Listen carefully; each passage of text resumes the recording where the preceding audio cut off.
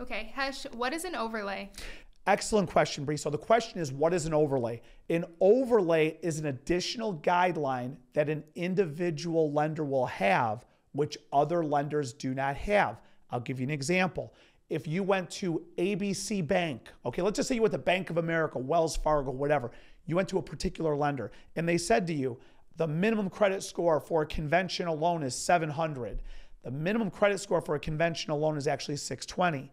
That 700 is an overlay for that lender. So if you are declined for financing at one place, it means you might get approved somewhere else, because if the place you were declined at had an overlay, an additional guideline to qualify through, and you didn't, they decline you. You might get approved elsewhere. So you have to pay attention to overlays. It's a key word in my industry that a lot of people don't know or understand, but it's something to pay attention to.